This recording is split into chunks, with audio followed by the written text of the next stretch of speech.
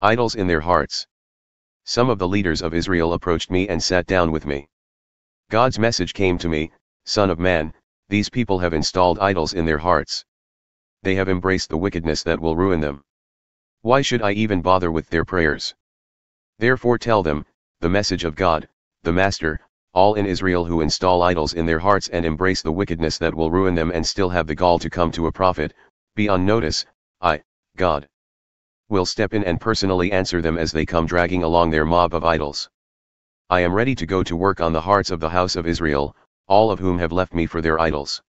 Therefore, say to the house of Israel, God, the Master, says, repent. Turn your backs on your no-God idols. Turn your backs on all your outrageous obscenities.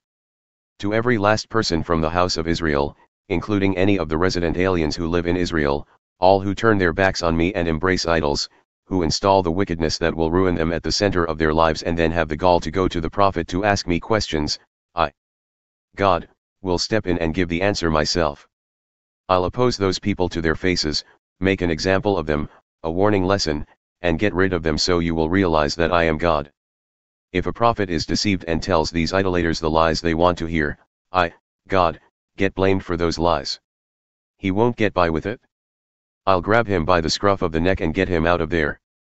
They'll be equally guilty, the prophet and the one who goes to the prophet, so that the house of Israel will never again wander off my paths and make themselves filthy in their rebellions, but will rather be my people, just as I am their God. Decree of God, the Master. God's message came to me, Son of man, when a country sins against me by living faithlessly and I reach out and destroy its food supply by bringing on a famine, wiping out humans and animals alike, even if Noah, Daniel, and Job, the big three, were alive at the time. It wouldn't do the population any good. Their righteousness would only save their own lives. Decree of God, the Master. Or, if I make wild animals go through the country so that everyone has to leave and the country becomes wilderness and no one dares enter it anymore because of the wild animals, even if these three men were living there, as sure as I am the living God. Neither their sons nor daughters would be rescued, but only those three, and the country would revert to wilderness. Or, if I bring war on that country and give the order, let the killing begin. Leaving both people and animals dead, even if those three men were alive at the time, as sure as I am the living God, neither sons nor daughters would be rescued, but only these three. Or, if I visit a deadly disease on that country, pouring out my lethal anger, killing both people and animals, and Noah, Daniel, and Job happened to be alive at the time, as sure as I am the living God, not a son, not a daughter, would be rescued. Only these three would be delivered because of their righteousness. Now then, that's the picture, says God, the Master, once I've sent my 4 catastrophic judgments on Jerusalem, war, famine, wild animals, disease, to kill off people and animals alike. But look. Believe it or not, there'll be survivors. Some of their sons and daughters will be brought out. When they come out to you and their salvation is right in your face, you'll see for yourself the life they've been saved from.